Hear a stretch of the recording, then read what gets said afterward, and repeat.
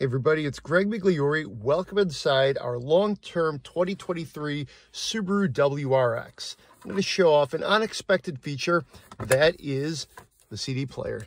That's right, in the year 2024, you can get a CD player in your new Subaru WRX. It's pretty easy to operate. It's located right here between the seats and the center console. Basically, it's pretty simple. You pop open your CD sleeve, which I have left over. What should we listen to? We'll go with this Counting Crows CD. You just drop it in right through there, just like that. And then to eject it, you do that.